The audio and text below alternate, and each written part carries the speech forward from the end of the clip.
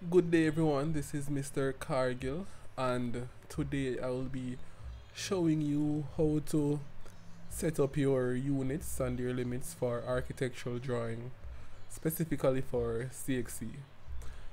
Now, the units determine what measurements you'll be working with when you're drawing, whether it will be millimeters or feet and inches, whether it will be metric or imperial.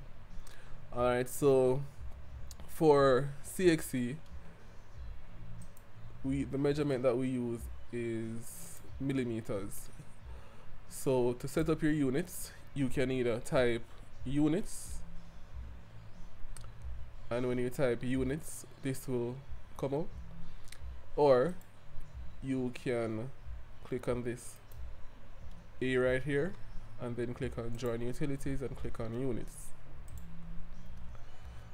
Now, when you're setting up your units for CXC architectural drawing, you keep this at decimal, change your precision to 0, and keep this at millimeters.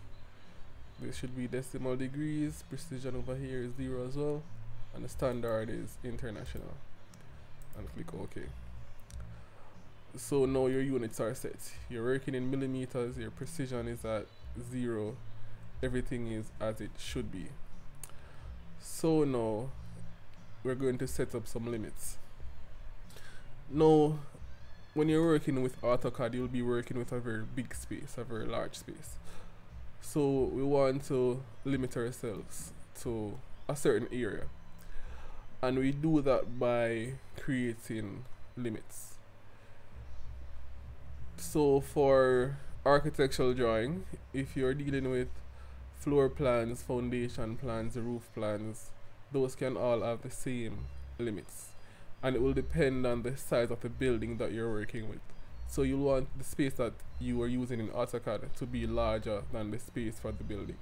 So for example, if you're working with a floor plan that is 15,000 millimeters by 15,000 millimeters, then you can use a space of 20,000 or 25,000, so that the space that you're working with is larger than the actual floor plan.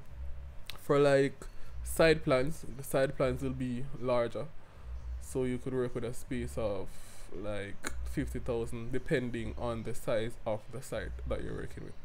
So there is no set rule as to what the limits should be. It's just about ensuring that the space that you're working with is larger than the actual drawing. Alright, so I'm going to show you how to set the limits. So say for example I'm working with a floor plan that is 15,000 millimeters by 15,000 millimeters. Then I'm going to set the limits, and I'm going to set the limits at, I can set it at 20,000, but I'm going to set it at 25,000, so I have a nice amount of space to work with. Alright, so to set the limits, you can just type limits, type L-I, or yeah, type L-I, and down here you see limits. And you just click on limits, and down here in the command bar it says specify lower left corner. Now, this is like a graph sheet where in the lower left corner, the x-axis is always 0 and the y-axis is always 0. Alright, so right here, 0, 0. So we're going to leave that as is. We're not going to change anything, so we're just going to type enter. Now it says specify the upper right corner. Now this is where we want to insert a number, and we're going to just type 25,000. So we're clicking this space right here, and we type 25,000, 25,000. So type 25, 1, 2, 3, 25,000. Enter. Alright. So now we have limited our space, and this red line, and this green line indicates the space that we are working with. Alright, so we're working with this space over here. And if we draw anything outside of this space, when we're printing, then that won't show. So the red line and the green line indicates our page that we are actually drawing on. So that's how you set up your limits and your units for architectural drawing for CXC.